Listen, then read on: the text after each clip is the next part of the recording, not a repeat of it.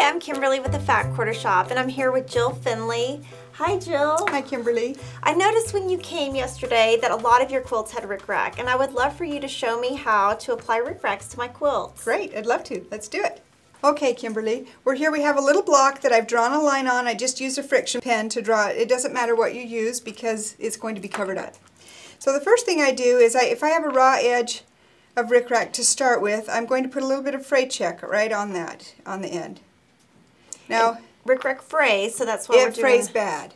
So we want to cut it as little as possible and use the fray check when you have a cut edge, okay? Okay, the next thing we're going to do is apply some Appli-Glue. And you're familiar with my glue. It's a basting product. It's going to hold this in place. Now on Ric Rac, you'll notice I'm using a little bit bigger drops of glue. Because the Ric Rac is made of polyester, it needs a little more energy to stay down. Because the cottons hold really readily, but the polyester has to be coaxed a bit. Okay, so I'm going to just put it covering that line. And then I want to just make sure that it is making contact, so you can push it down there while I continue. When I get to the corner, there's a couple things you can do. You can wrap the corner around and just kind of stretch it to turn it.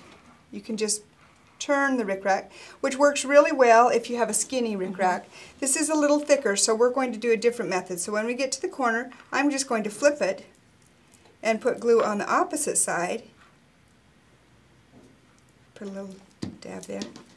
And just flip it. And the reason we're not cutting at the corners is because it's easy. It's going to stay better. It's going to last longer because there's going to be no fraying. Right, and it does fray really bad. So anytime you have a cut edge, like I said, put some fray check on it, and then also tuck any raw edge under, so it's got a finished edge.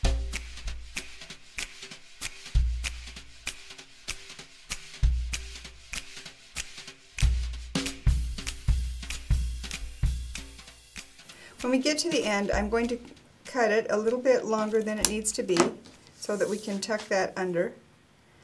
And as you've noticed on the corners, it kind of pops up, and that's because we're trying to glue the polyester to the polyester. It doesn't like to adhere.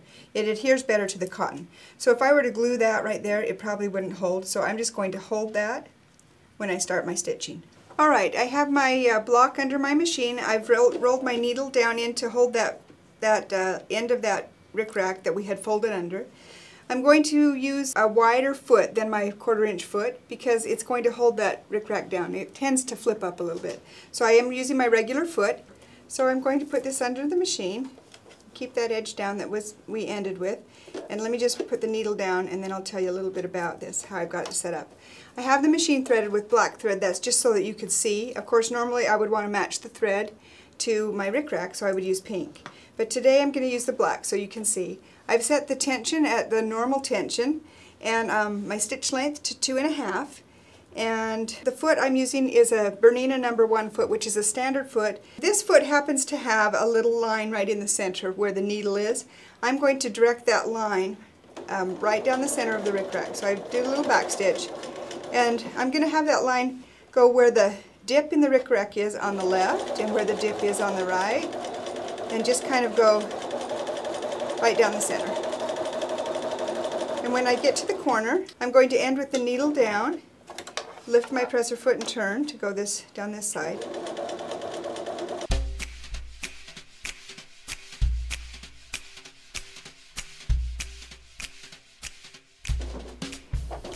I'm going to backstitch when I end. And then cut my threads. Okay, and then we would trim the threads off and that's all attached. Ric Rac is a great embellishment for all types of sewing projects, and we hope that the tips that we've taught you today with our Ric Rac and Jill's Appli-Glue are going to help you when you make your projects, maybe make a pillowcase or a border on a quilt. Send us pictures, subscribe to our YouTube channel, and thanks for watching.